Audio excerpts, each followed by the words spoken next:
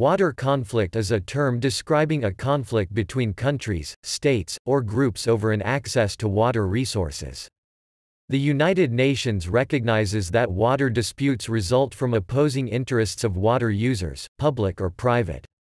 A wide range of water conflicts appear throughout history, though rarely are traditional wars waged over water alone. Instead, water has historically been a source of tension and a factor in conflicts that start for other reasons. However, water conflicts arise for several reasons, including territorial disputes, a fight for resources, and strategic advantage.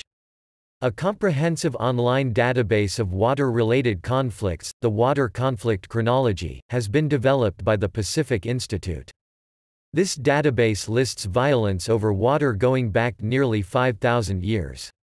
These conflicts occur over both freshwater and saltwater, and both between and within nations. However, conflicts occur mostly over freshwater, because freshwater resources are necessary, yet scarce. They are the center of water disputes arising out of need for potable water, irrigation and energy generation. As freshwater is a vital, yet unevenly distributed natural resource, its availability often impacts the living and economic conditions of a country or region. The lack of cost-effective water supply options in areas like the Middle East, among other elements of water crises, can put severe pressures on all water users, whether corporate, government, or individual, leading to tension, and possibly aggression.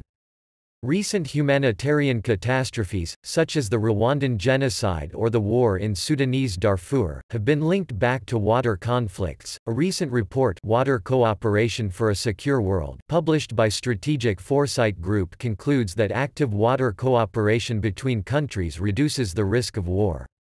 This conclusion is reached after examining trans-boundary water relations in over 200 shared river basins in 148 countries, though as noted below, a growing number of water conflicts are subnational.